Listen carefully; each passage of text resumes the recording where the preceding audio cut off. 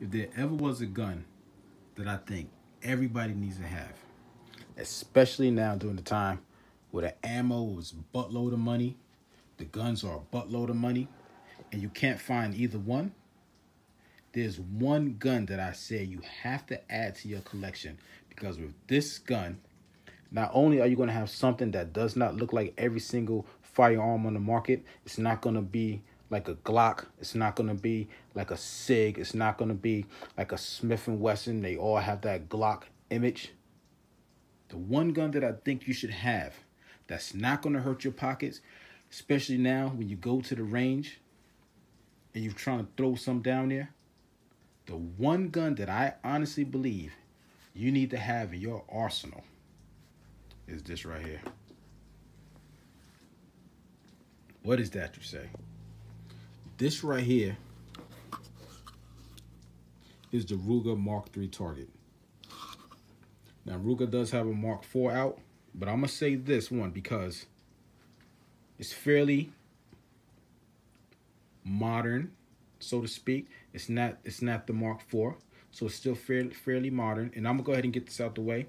The one thing I do hate about this is the takedown. We're not even going to get into the takedowns. You can find videos regarding the takedown. Now you're going to get into the takedown. I'm going to just tell you this.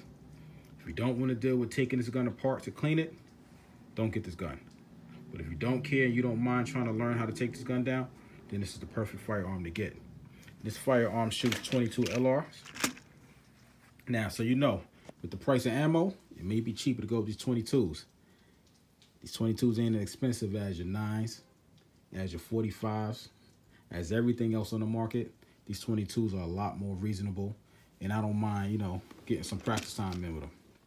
Now, back to the firearm. The Ruger Mark III Target.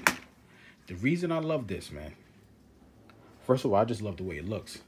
I went with this nickel, oh my God, I can't believe I forgot the name of the metal. I went with this steel, I'm saying nickel. I went with the steel frame, everything all steel with the black grips. I like it. They have I think another color of wood or something like that anyway, but I like this one better. The thing I like about this is because it doesn't look like nothing else I have. Looks like nothing else that I have. It's completely different than everything else that I have.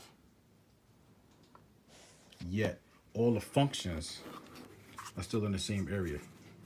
Magazine pops out. You know? When you pull it back, when you pull the slide back, locks into place. You go ahead and unlock that. Oh, this has to be done with 2 hands.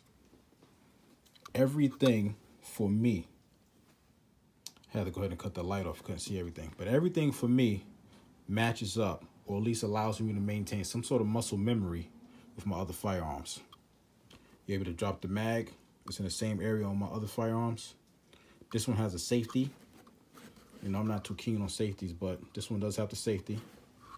And also the slide release. So for me, my fingers still remain in the same place for all the functions that I need, you know, that I need done. And it just looks good. Just looks good. You know? So without this video being too long, Ruger Mark III Target, I suggest you get you one. It's nice and heavy. Has some weight to it. There's like 0 recoil on this. 0 recoil when you take it to the range. So if you're trying to get your lady into shooting, I would definitely get her one of these, or get yourself one of these, and she can learn on it, practice on it, because the recoil there is none. There's hardly, it's like a pussycat. There really is no recoil. And once again, you're not going to break the bank on the 22 LRs. So I would definitely suggest this. And it just looks good. I mean, it looks good. It's something different than what you see every day. And it's not going to break the bank.